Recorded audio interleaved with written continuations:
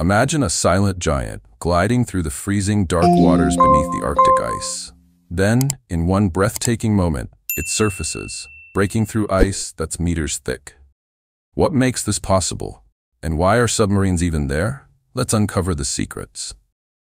The Arctic is one of the most hostile environments on Earth. With sub-zero temperatures and ice that stretches endlessly, it's a place where only the bravest and most advanced technology can venture. Submarines play a critical role here, from scientific exploration to military operations. But surviving in these conditions is no small feat. Did you know submarines are designed to handle not just extreme depths, but also freezing temperatures?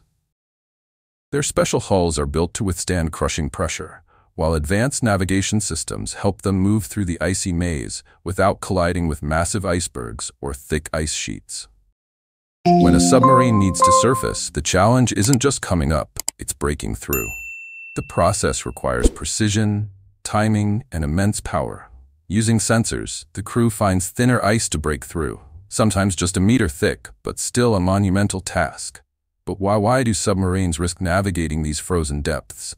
They're not just military machines, they're also explorers. Submarines help us study climate change, map the seafloor, and even search for hidden resources beneath the ice. They are tools of discovery in one of Earth's final frontiers. If you found this journey beneath the Arctic ice as fascinating as we did, hit that subscribe button now.